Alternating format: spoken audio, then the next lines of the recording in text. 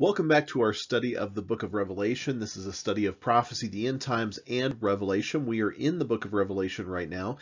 We've been on a brief hiatus during the Christmas season, a very, very busy Christmas season, but we're back with the study of end times and Revelation, and we're in today chapter 6. And I want to encourage you today to grab a Bible and follow along because we're going to be turning back and forth between the book of Matthew chapter 24, as well as Luke chapter 21, but primarily Matthew 24, and then also Revelation chapter 6. What we had come through last time is we were talking about Revelation chapter 5, and in Revelation chapter 5 is where we see the scroll being presented. Now, the scroll would have had listed on it maybe the contract or the covenant between mankind and God. It could have had on it the judgment that would happen, what would be the consequences of breaking God's laws and God's commands.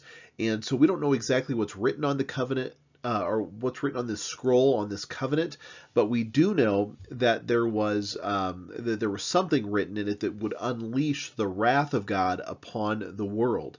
And there were 7 seals that were on this scroll, and as every one of the seals is broken, the seal becomes looser and looser until the final seal is broken and the scroll is unleashed, it is unloosed, it's rolled out, and the consequences are read, and that is where the judgment of God starts to happen. And so in the book of Revelation, we see 3 kinds of events that are very important. We see the seal events, and with every one of the breaking of those seals, an event is unleashed.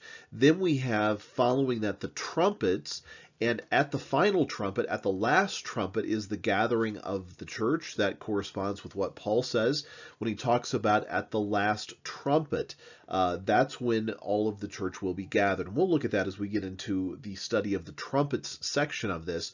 And then we get into the final 7 parts of this judgment of God, and that is the bowl judgments, the wrath of God that gets finally unleashed and poured out upon the world. You picture a bowl being poured out, that is the wrath of God being poured out upon the world, and we'll get to that as we get to the bowl judgment. So we have those 3 series of 7.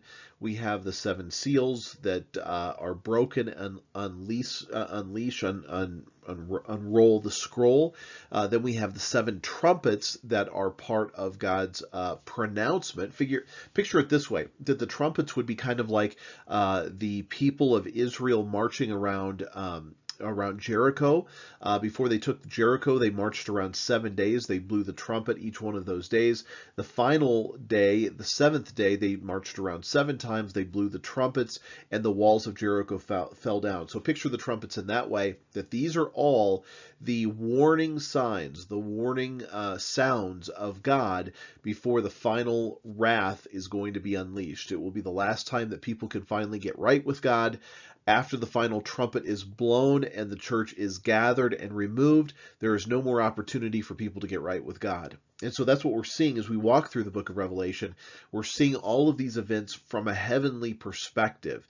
Now, what I want to do today as we get into in Revelation chapter 6 is compare that to what Jesus said in Matthew chapter 24, because there's incredible similarities between what Jesus said in Matthew 24 and the seal events that we see in Revelation chapter 6. And in fact, many of those events are really taking place, and we're starting to see those things come to fruition. And it makes you wonder, are we in the midst of the seal events right now taking place because of the things that we're seeing in the world, and how those things compare to the book of Revelation chapter 6 and the book of Matthew chapter 24. Now, not everything has happened. You could make a very good argument that none of the things have happened, but maybe some precursors of those things. Maybe these are just ways that the world is warming up to the events that are really found in Revelation 6, and that's very, very possible. I'm not one that's ever going to predict dates. I don't think that that's going to be something that we can nail down specifically. Are we in seal 1 or 2 or 3 or 4? Are we in any of those seals? We don't know, but you can certainly see that the stage is being set, that the pump is being primed for those events that are going to take place. So today, let's turn to Revelation chapter 6. So Revelation chapter 6, make sure you have a Bible so we can flip back and forth between Revelation 6 and Revelation 24. Again, I am reading out of what is called the TLV version. That is the Tree of Life version. It's just one of my favorite versions. It's put out by a group of Jewish Christians, Messianic Jews, who believe in Jesus as Messiah. And I love the way that they bring the Hebrew understanding, the Hebrew context into the scripture. So I am reading out of that simply because it's one of my favorites to read from, and I think it brings a lot of insight and a lot of good discussion. Well, let's pick it up in Revelation chapter 6, verse 1, and we're going to look at seal number 1. Revelation chapter 6, verse 1, just continuing on, we had left off in chapter 5 where they were worshiping the Lamb, the only one that was worthy to open the scrolls. Now the Lamb of God is going to start opening the scrolls, Jesus himself. It starts off this way. Then I saw. Now remember, what is the perspective here? Who's seeing this? And the perspective is being given by John. John is there witnessing the events. Now, I don't believe that John was just having a dream or having a vision. It was really that John was transported across time to be able to see these events happen. Now remember, God exists outside of our time and space, and so it's very possible, very plausible that John was actually supernaturally taken up and experienced these events and seeing the real-time events that would take place at the end. Now remember also that John is writing this in 90 AD, roughly, approximately 90 AD. John was a first century Christian, and John was seeing things and witnessing things that he had never seen before in his life. He couldn't even fathom these things. Think about in our day, if you took somebody out of that day, the day of John, you put them in our day, how foreign this would be. We have technology, we have buildings, we have automobiles, we have airplanes. You look at the war machine of today, we have tanks and drones and missiles and helicopters and jets. And all of these things would have been foreign to John. So when you read through the book of Revelation, remember that John is writing from his perspective, through his eyes, trying to make sense of and describe something that he has never seen before, nor could he even fathom. So when we read this, we have to read it through John's eyes and connect the dots from what John was seeing and trying to describe being a first century Christian compared to what we understand today and what we understand our world to be like today. So a lot of the language in Revelation really reflects that. So in chapter 5, we had people worshiping the Lamb of God, that the Lamb was the only one worthy to open the scrolls, and now we see here that the Lamb of God is the one opening the scrolls. So John says, then I saw when the Lamb opened one of the 7 seals. So remember this idea of this scroll would be, oh, that's terrible. Let me redraw that. Okay, so the idea of John opening these scrolls, that you have a scroll that would have been something like this. It would have had 2 parts to it, and you would have this scroll that would have been sealed together by most likely a string that would have gone around the entire scroll with a wax seal at some point. So you'd have 7 of these happen, 7 of these strings happen that would all have seals. So the Lamb opens one, breaks one of the seals. Now when that seal is broken, there's all of a sudden a voice like thunder. So you picture the power of that rumbling thunder when you've heard that thunder in the evenings or during the day when a storm is approaching, that's the sound of this voice, that the voice like thunder says, and it's saying to John, come. So come, look at this. And I came over and I looked. Again, this is why it seems like this is not a vision John is having, but he is there in the flesh, that he is experiencing this. And when he looked at whatever was being shown him, it says he beheld, and behold, he saw a white horse. Now this is the first seal that is being broken. Now the one who was riding on it had a bow, and a crown was given him, and he went out as a conqueror so he might conquer. So what is this idea of seal number one? Well, seal number one is really the unleashing of the Antichrist. The Antichrist is the antithesis of who Jesus is. It is the anti-Messiah.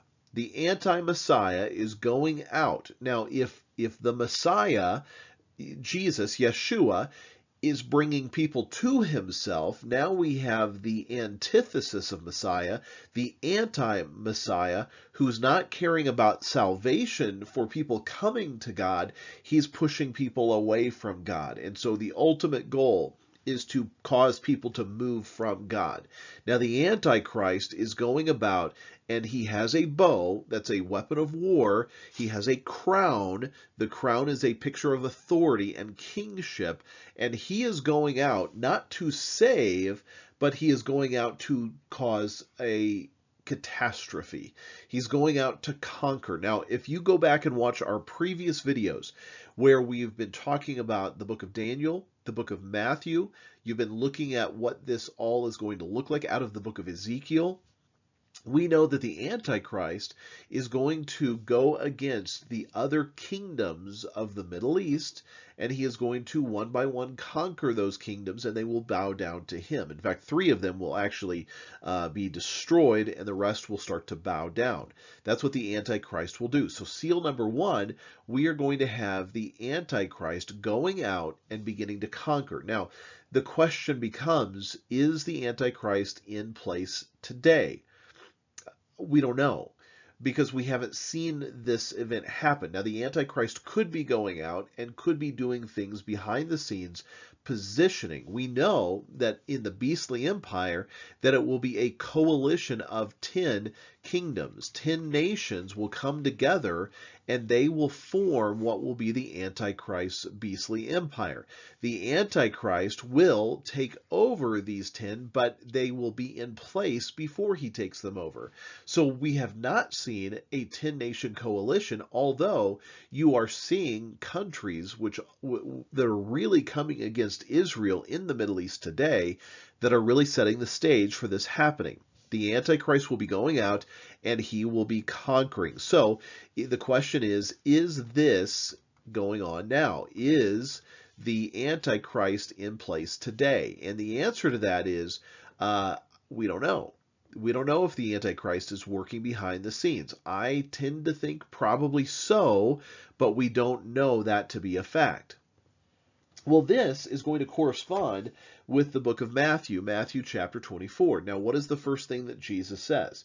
Well, the disciples came to Jesus after he had just taught in the temple of God. At the end of Matthew 23, he had just come against the Pharisees, and then he gave some prophetic language. Jesus gave some very prophetic language talking about the temple being destroyed, and you will not see me again until you say, Baruch haba b'shem Adonai, blessed is he who comes in the name of the Lord. You won't see me again. Well, that event happens when the Lord returns. Blessed is he who comes in the name of the Lord will be what the world is saying, or what the Christians are saying when Jesus returns. Now, the disciples came to him and said, well, tell us, Jesus, when is all this going to happen? What is the sign of your return? What is the sign of the end of the age? What is the sign of your return? And when are you going to return? How is all this going to happen? Jesus gives them the picture of when all of these events will happen. Now, Matthew chapter 24, really it's starting in 24 verse 5, he says that the first thing you're going to see is this. He says, be careful that no one leads you astray. So the first thing that Jesus warns about in Matthew 24 is deception. Well, what is deception if it is not the Antichrist? If Jesus is truth, the Antichrist is a lie. If Jesus is about salvation, then the Antichrist is about destruction. If Jesus is about grace, the Antichrist will be about condemnation. So everything that is who Jesus is and what Jesus stands for will be the exact opposite. That's really the picture of what Satan is, though. Satan is the antithesis of who God is, and that's what the Antichrist will be. So Jesus says, be careful that no one leads you astray, because this is what the Antichrist will do in his deception, is he will lead people astray. He will lead people from the truth of God into a false truth, a false narrative, a false belief system. I really believe that world's false belief system will be Islam. It is coming out of a Middle Eastern empire that will be a Muslim empire. Who hates the Jews more than anyone else in the world? And that is the Muslims. That is the Islamists who hate him. He will be what is going to be considered the coming Mahdi of the Islam empire. And so the Islam empire is looking for their Messiah.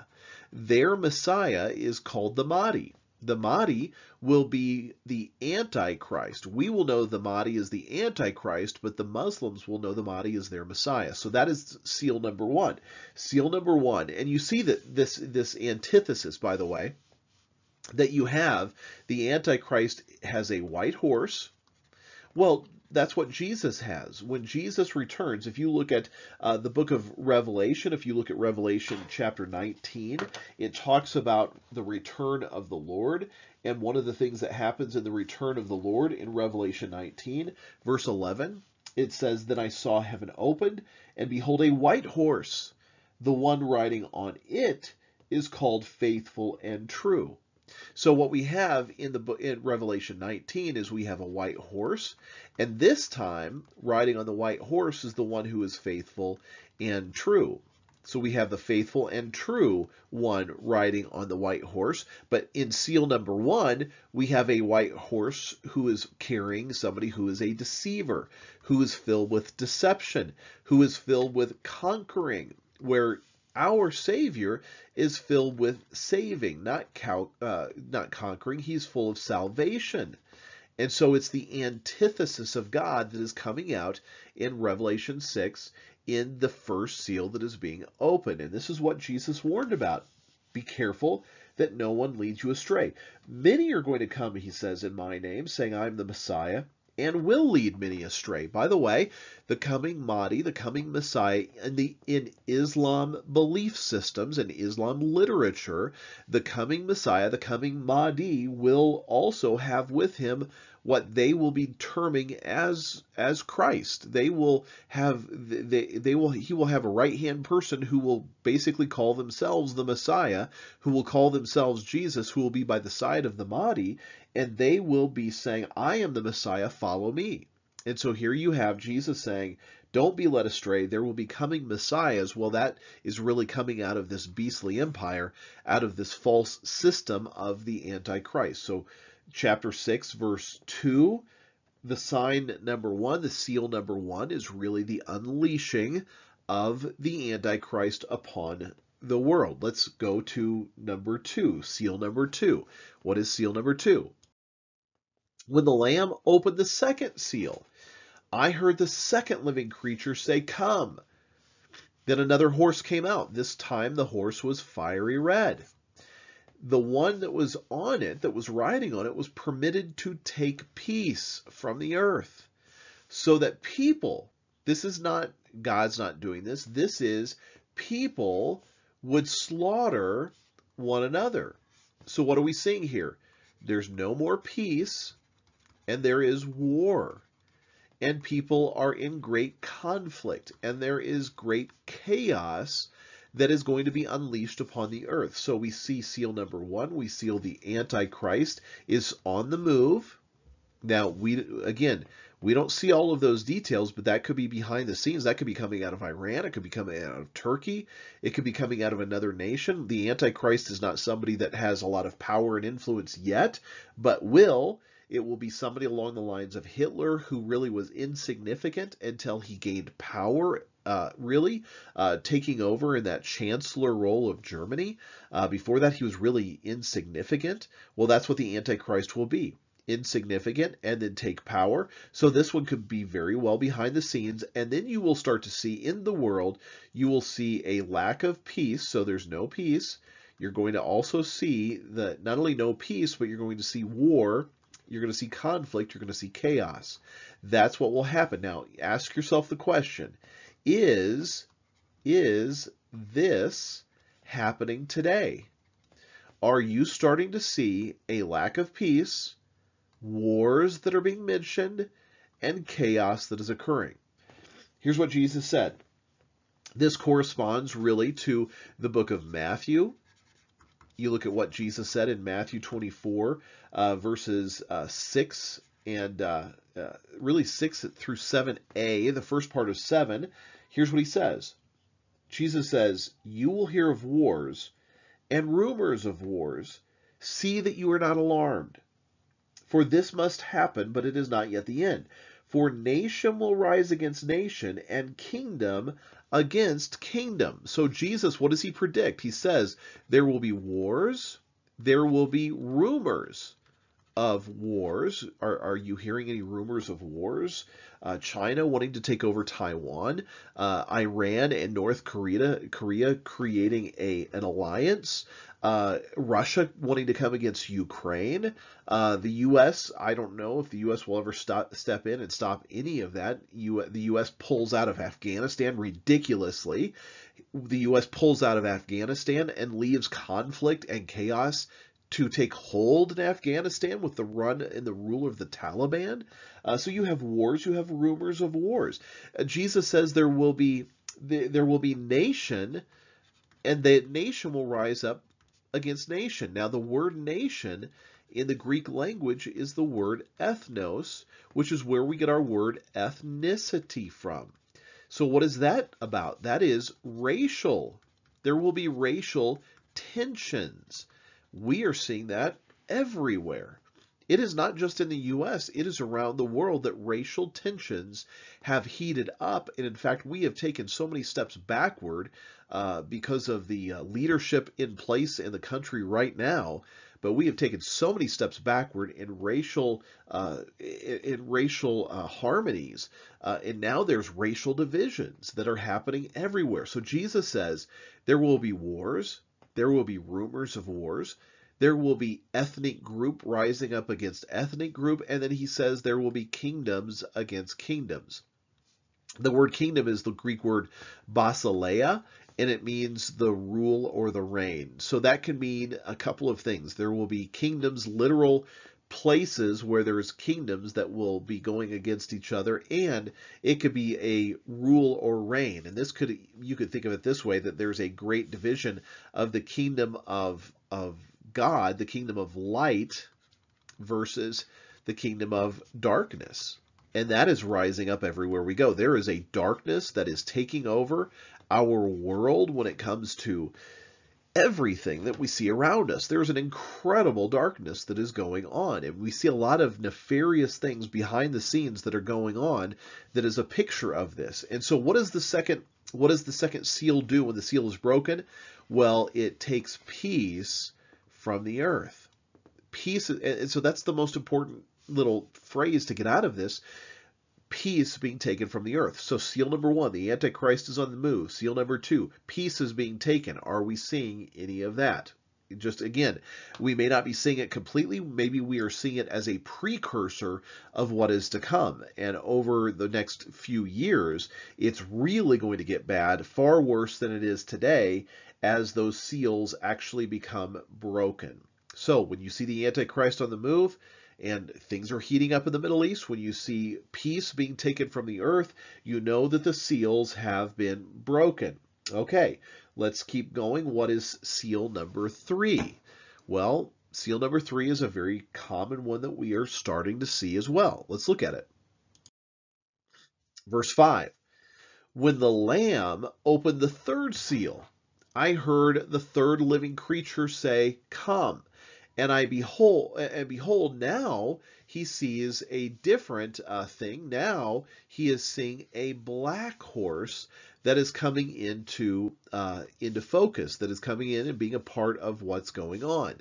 He sees a black horse. What is the black horse all about? Well, it says the one riding on it held a balance scale in his hand. So picture Picture this, the picture of a courthouse, and you will often see a person, a woman, a statue on the courthouse that will be blindfolded, who will hold a scale in her hands. That's the scale. That's the picture of the scale that is being held.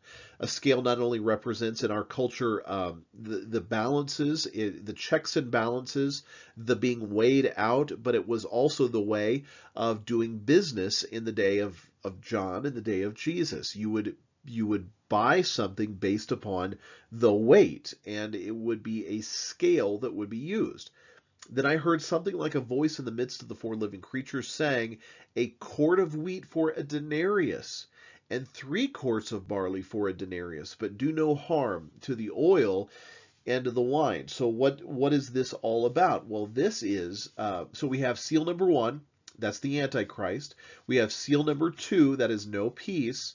We have seal number 3, and what this is both famine and hyperinflation. Hyperinflation.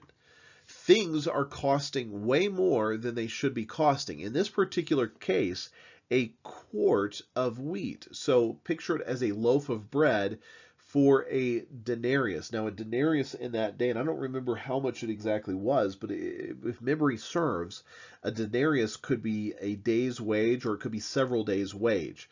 So picture trading a full day or even a full week's work for a loaf of bread.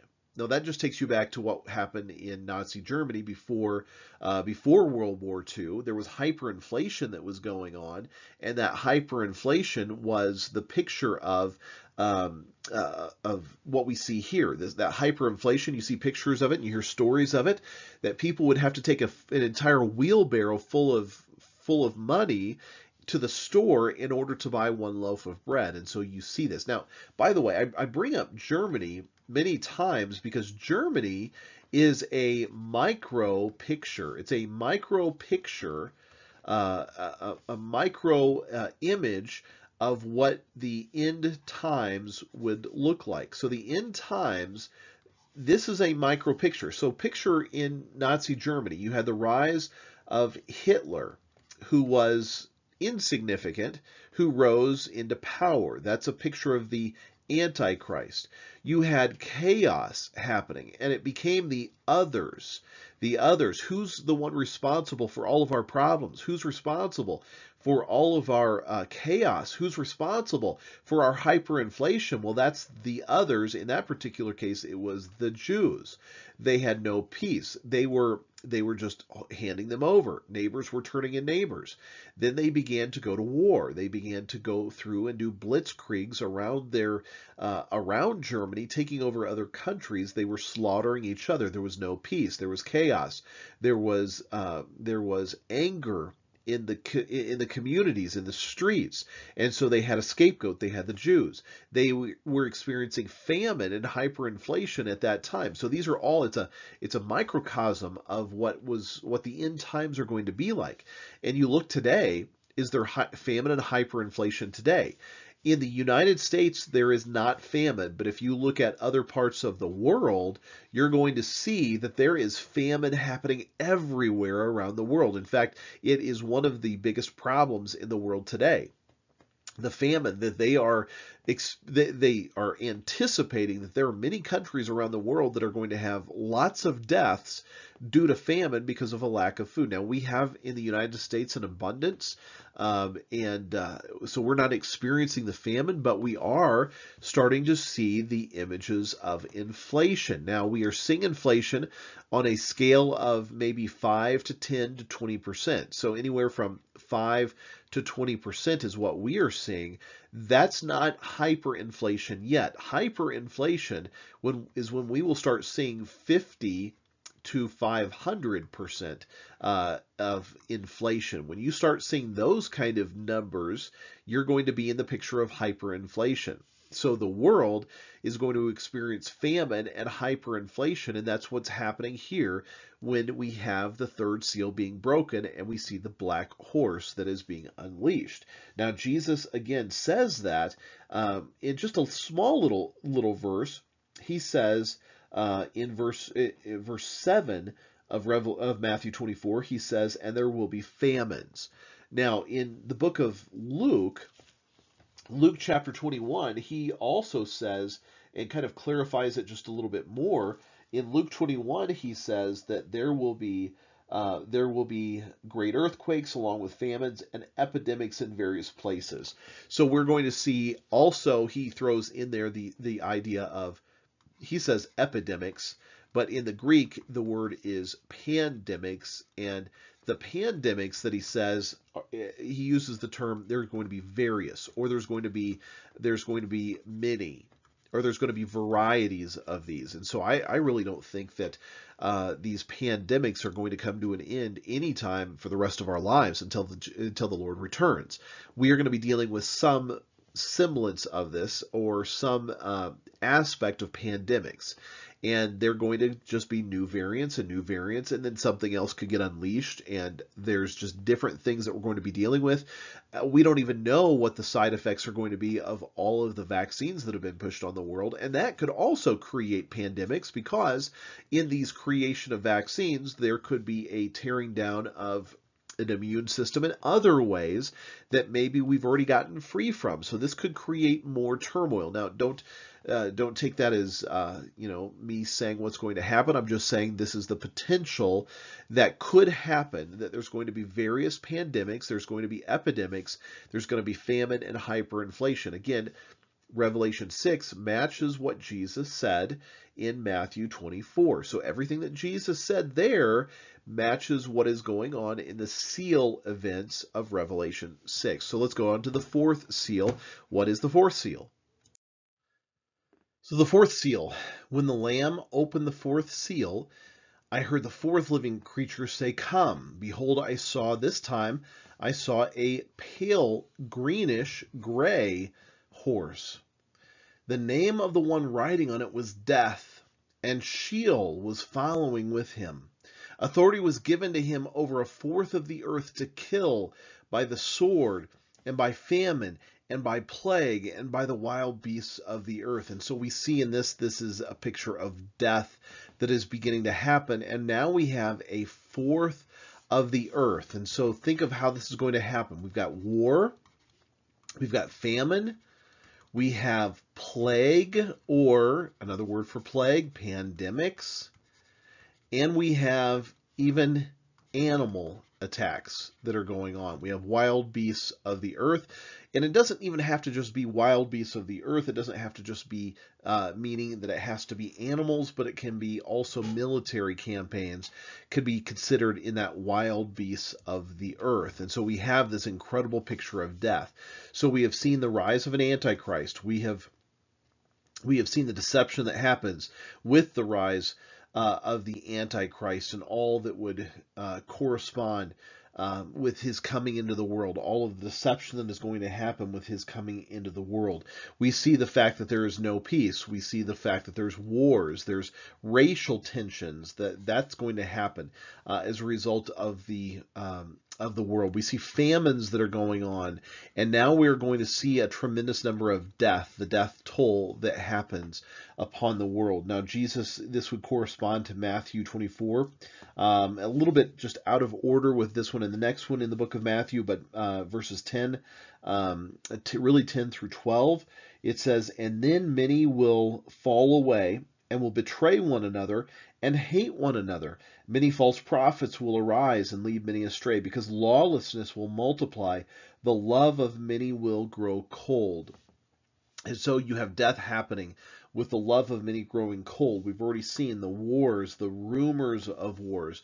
And so this love grows cold.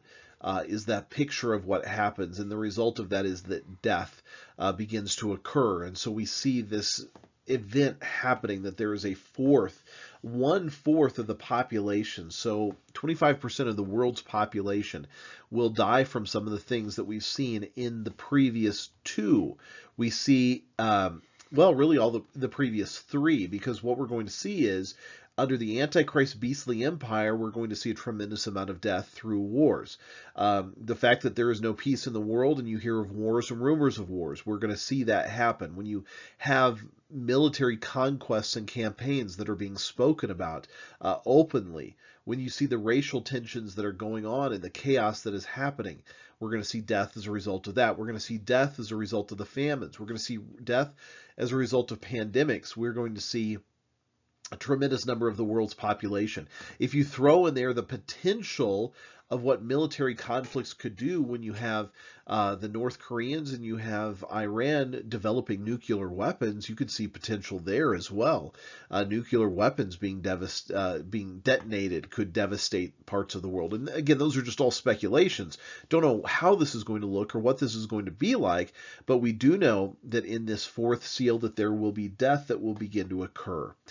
We also see in the next seal, seal number 5, that there's going to be martyrdom that is going to happen toward believers in Jesus as all of these other events that are beginning to occur. When the Lamb opened the 5th seal, I saw this one. There was not a horse. You notice how the other ones that there was a horse that you saw in every one of these other events. You saw the horse, the white horse, the Antichrist, who's the anti-Jesus. That you see that horse there in that particular case. You see with the fact that there is no peace, you see a fiery red horse that is riding out. When you see the idea of famine and pestilence. The idea of famine and pestilence, or epidemics. Now you see a black horse, and then when you see death, you see a greenish gray kind of horse, the picture of death. So all of these are there's horses here. So we have the white horse, we have the red horse, we have a black horse, and now we have this greenish gray horse. And now though you get into the next one and we don't see any horses. There's no horses involved because there's not something riding out to accomplish this. This is the result of what the other horses have brought upon the world, is that now you will see under the altar the souls slaughtered for the sake of the word of God. So what is this? These are people who have been martyred, the martyrs of faith. These are followers of Jesus who have been killed because of their desire to follow the word of God. They have been killed, but not just killed, they have been slaughtered for the sake of the word of God. Now the word of God is Jesus himself. Jesus is the word. And we have the word that we hold fast to. We have the belief in Christ, the faith, which is also represented by the word. But the martyrs of faith are the ones that really will not back out of Jesus. They will not turn their backs on Jesus. They're willing to go to death for the sake of Jesus. They will be persecuted unto death. They were persecuted, they were slaughtered for the sake of the word of God, and they were slaughtered because they had a witness. The witness was the testimony. They had a testimony and they weren't willing to ever turn their backs on it. And because of that, they were killed as a result. Now, again, the whole thing we've been asking is, are you seeing the evidence? Well, if you look at what's going on in the Middle East, you can see at least the workings together of a future beastly empire. Are we seeing no peace? Well, yeah, we hear of wars and rumors of wars. We hear of racial tensions, but I don't think it's gotten as bad as it's going to get. Are we seeing famine and epidemics, pandemics? Yes, but again, I don't think it's as bad as it's going to get. Everything that we have been feeling now and experiencing now are really the Braxton Hicks contractions. If you know what that is, those are the contractions that you have before labor actually starts. And they can happen a month before, labor starts. Women start having the Braxton Hicks contractions. It's the body getting itself ready. We have not entered into the labor pains yet, but the body is getting itself ready. The world is getting itself ready. Are we seeing death? Not to a tremendous extent, but we are seeing it somewhat when you hear the numbers that get reported with the pandemics. But those are minor compared to, again, what was this? This was 1/4 of the world's population. The world's population right now is probably around 8 million, and so figure that that's about 2 million. Have we seen 2 million in deaths? No, we haven't seen that, but you will, because of wars, rumors of wars, famine and pestilence, you will start to see that. And then, are we seeing attacks against people who follow Jesus? Yes, we are. We are seeing it in pockets. You're seeing it in Africa. You're seeing it in some of the Middle Eastern countries. You're seeing it, but you're not seeing it to an extent that we will see it. You're seeing the precursors of what will happen, things that we should be looking at to get ourselves ready for the fight that we're going to be in. These are precursors. They haven't completely come to full fruition, but it's the picture of what's going to happen. So the deaths that are happening in African countries, the Muslim countries in Africa, for example, those are just the pictures of what's going to happen, and they haven't come to that full fulfillment as of yet. So these souls that had cried out, the witnesses, they cried out with a loud voice, saying, "O sovereign master, holy and true, how long before you judge those who dwell on earth and avenge our blood? How long before you judge the ones that came against us and took our lives?" Then a white robe was given. So these were not on a horse, but they were all given a white robe. A white robe was given to each one of the martyrs, and they were told, just, I want you to rest for a little while. So for a little while, I want you to rest. Just rest a little while longer until the number of your fellow servants was complete. So apparently, God has a number of how many are going to be martyred. We don't know what that number is. We don't know how far away we are from that number, but there is a number of ones that will be martyred. These will be your brothers and sisters who are brothers and sisters in Messiah, in Christ. They will be killed as the ones who've already been killed had been killed. So he's saying to them, look, you were martyred for your faith. You held on to the word of God. You had a witness. They're wondering, how long will it go until you avenge us? Here's a robe. Rest a little bit longer. Your work is done. There are more that will be killed. When they have been killed in the same way that you've been killed, once that number has been fulfilled, then they will finally be avenged. So the fifth seal is the martyrs. Now, Jesus says that, though. He says, verse 9 of chapter 24 of Matthew, "Then they will hand you over to persecution and will kill you, and you will be hated by all the nations because of my name." So we know that this is going to happen. So we know that there will be a great martyrdom that is going to happen against believers in the world. Now, we don't know if there's going to be more happening in the Middle East or if this is going to be worldwide, where it's all going to happen, but we know that there's going to be martyrs killed, and most likely it will be every continent on the world, on the planet, that will be killed in some manner because of the faith and the testimony that they have and the fact that they hold tightly to the word of God, which is Jesus, and which is their faith that they have. That's seal number 5. Let's go to seal number 6 and find out about seal number 6.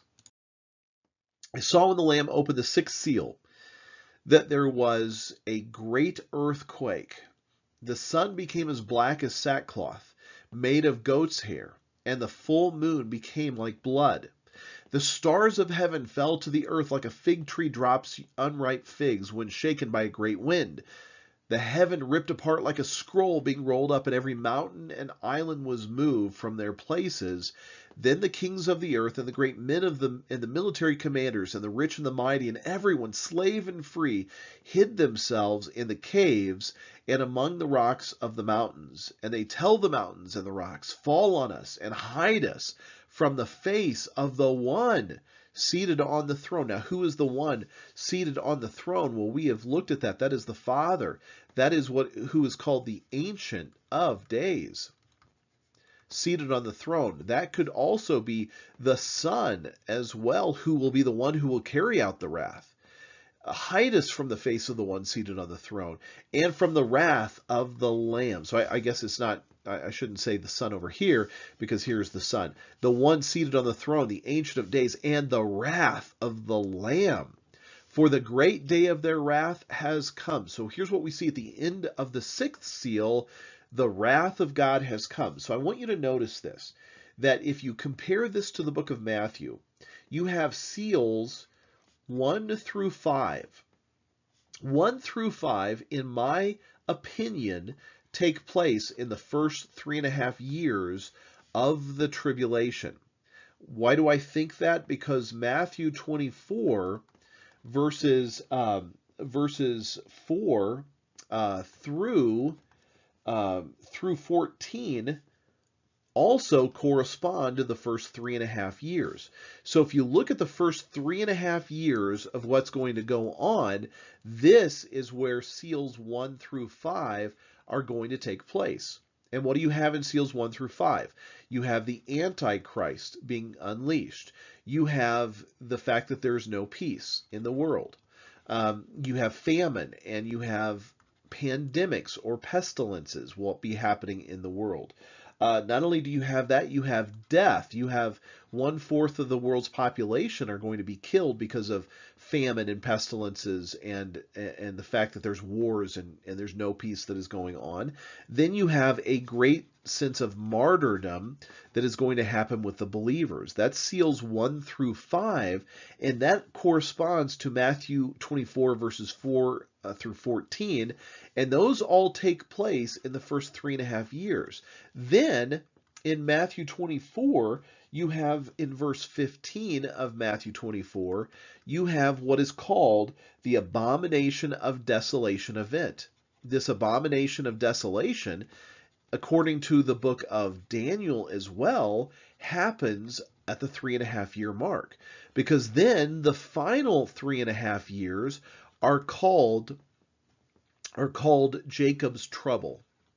And they are the time of the great tribulation. Jesus, in fact, says this is the tribulation, the great one. Now, at the end of those 3.5 years is where you see seals number 6 and 7. And why do I say that? Because look at what this seal was. The 6th seal was this great earthquake. Well, when did that happen? When did the sun become black as sackcloth, and the moon, the full moon like blood, the stars of heaven falling, the earth to the earth like a fig tree that drops unripe figs, the heaven ripped apart, the scroll rolled up, the mountain and the island moved from their places. The kings of the earth and the great men are scared because they know that we are now at the great day of the wrath. Well, how do we know? Well, Jesus says in Matthew 25, so look at this, Matthew 25 verses 29, or just verse 29, and actually you can put in 30 as well, but here's what it says. Jesus says, immediately, he says, but immediately, after the trouble of those days. Now, what is the trouble of those days?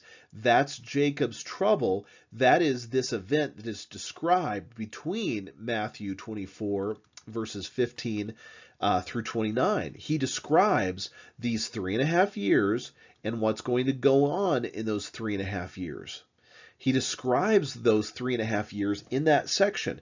And it says at the end, but immediately after the trouble of those days, the sun will be darkened, and the moon will not give its light, and the stars will fall from heaven, and the power of the heavens will be shaken. Then the sign of the Son of Man will appear in heaven, and all the tribes of the land will mourn, and they will see the Son of Man coming on the clouds of heaven with power and great glory. So, if you look at this, you have seals 1 through 5 that are happening. These are all the lead-up times. Seals 1 through 5 are the lead-up times to this abomination of desolation event that kicks off the Great Tribulation, which is the final 3.5 years, also known in the Old Testament as Jacob's trouble. That's all kicked off in Matthew 24:15. At the end of Matthew 24:15, in verse 29, 29 matches completely seal number 6 that happens at the end of all of the days of Jacob's trouble. So seals 6 and 7 happen right here at the end of the events as the wrath of God. Now, from this time, it seems like now things are going to be fast-tracked. From this point in time, things are going to take off. So we have seal number 6 happening, and then seal number 7 is going to unleash the trumpets. And once that happens, the trumpets and the wrath itself is very rapid, very quick. But the seal process, seals 1 through 5, are most likely going to take place over a 3.5-year period. And then you have seals at 6 and 7 that happen at the end of the 7 years of tribulation. So these can take, this seals 1 through 7 can take could be the entire 7-year process. But then you have the trumpets and you have the wrath of God that happen in very quick order, in very rapid succession from this point on. So this is, the seal number 6 matches exactly what Jesus says in Matthew 24, verse 29. And so those are the events that happen. Those are the first 6 seals. The first 4, the horses that are unleashed. Then you have the martyrs that are there. And then you have the end. We have come to the conclusion of the seals, and now God's wrath is going to come. Now, how is he going to announce his wrath? There's going to be a series of trumpets, like the wrath that will be poured out on Jericho. There was marching around for 7 days, and the trumpets were blown. The same way, the 7 trumpets are blown. It's the warning sign that is given before the wrath is finally unleashed. Now, if you look at the end of those 7 trumpets, that's where you see the church being taken out. And so that's why I believe really strongly in a post-tribulation or a pre-wrath rapture rather than a pre-tribulation rapture, because this is going to be the first time that we see the church being moved and removed. And again, it corresponds with what Jesus said in Matthew 24. It corresponds with what Paul says when he says at the last trumpet, you will be, you will be taken, you'll be gathered. So it seems like all of those events happen, that we need to prepare ourselves for the fact that we're going to go through at least the seals and the first 6 trumpets before we are actually taken out. But we will be taken out before the wrath of God, because the wrath of God will not be poured out upon his loved ones. It will be poured out upon the world. The seals and the trumpets are not the wrath. The wrath are the final bowl judgments that are given. Well, one final seal, and let's look at the final one, and we'll wrap it up here for today. Actually, I take that back. We're going to get into the next seal next time. In fact, we're going to get into Revelation chapter 7. And let me give you a little bit of a word of warning. The next seal actually is at the beginning of Revelation chapter 8. So we don't unleash the final seal that really unleashes the trumpets until Revelation chapter 8, verse 1.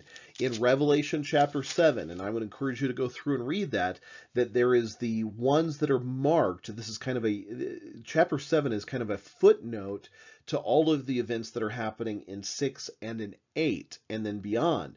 So chapter 7, we're going to look at this group of people that have been sealed, this group of ones that have been sealed that are God's servants who have been set aside. Now we're going to look at that next time. We'll look at chapter 7, and then we'll get into seal number 7 the following week in chapter 8, and then from that point we will start looking at the trumpets, because the breaking of chapter 7 will unleash the scroll, and now the trumpets are being sounded as the final warning to the wrath of God that is going to come, and we can know exactly what those are. So again, be watching world news, be watching things that are taking place in the Middle East. Watch to see if those signs, one, the Antichrist being unleashed, which is chaos that begins to happen in the Middle East. Now we may not see the Antichrist there, but that doesn't mean he's not working behind the scenes already doing his work to prepare. So the Antichrist could be unleashed, could be on the scene, could be working behind the scenes yet today. We're going to see no peace in the world. Wars, rumors of wars, racial tensions, kingdoms of light versus kingdoms of darkness. We're going to see that beginning to happen. And we do see some of that beginning to happen. You're going to start seeing famines and hyperinflation. That will begin to happen. All that they talk about with the Great Reset, this idea of a Great Reset. By the way, it's never mentioned in the Bible of a one world economy. We talk about that, but there's not mention of that. But this idea of hyperinflation could lead to a Great Reset. It could very well lead to a one world economy, but I highly doubt that. I don't think that that's going to happen. Those are just I don't actually know where that idea originated from, but it's not biblical. It's just what's going to happen is this idea of a beastly empire that will happen. And we're also going to see that there will be hyperinflation and famine. That is definitely going to happen. We're going to see death. A quarter of the world's population is going to be killed because of famine, wars, earthquakes, natural disasters, and pandemics that are happening upon the world. More and more Christians are going to be persecuted, and then we are going to see the end, the finale, as all of that comes together. So stay in touch, stay in tune with this Bible study. I'm excited. After this Bible study, I'm going to start putting together a weekly news program where I'm going to share the events of the world through the biblical filter to see the end times news report, to look at where are these events and what is going on that we need to prepare ourselves for the things that are coming our way. Well, that's all we have for today. Thank you for spending this time with me, and I look forward to joining you again next week as we get into Revelation 7. Have a wonderful rest of your day. May God be with you, protecting you, and blessing you every step of the way. See you next time.